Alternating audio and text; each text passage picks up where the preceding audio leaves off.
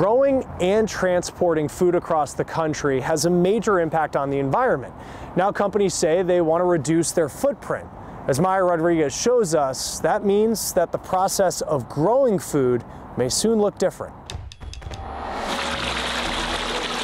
So this new type of growing is really exciting. This is Local Bounty, a company specializing in growing facilities like these and focusing on a new way of farming. Megan McGrath is Director of Product Development. This is our butter lettuce pond. We sell these as a living head as well as a cut product, so you can make a salad directly.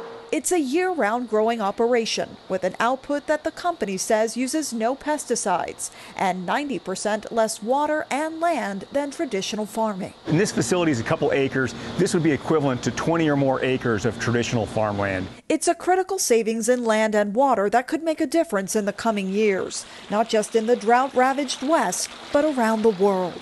By 2050, the United Nations estimates the global population will be more than 9 billion people. The planet will need to produce 70% more food just to meet that demand. But Local Bounty says there are other environmental impacts that can also be avoided, including how most produce gets to people in the first place, often by traveling thousands of miles. By the time you get it, it's been days or weeks since it's been harvested, and you lose quality, you have a lot of loss, tremendous amount of waste, and a tremendous amount of emissions driving that produce all around the country. To mitigate that, the company says it's staying local, selling as close to where it's grown as possible. Right now, their products are in 500 stores around Montana, Idaho, Colorado, Utah, and Nevada, and other western states. They say that can help consumers save money by providing fresher produce that reduces food waste. And many of us have that moment where we go to make a salad at home, we pull out that clamshell and it's slimy. It's because it's traveled many miles, it's taken many days to get to you. And both because we're growing locally and the way that we grow is bringing that really fresh product to you that lasts longer.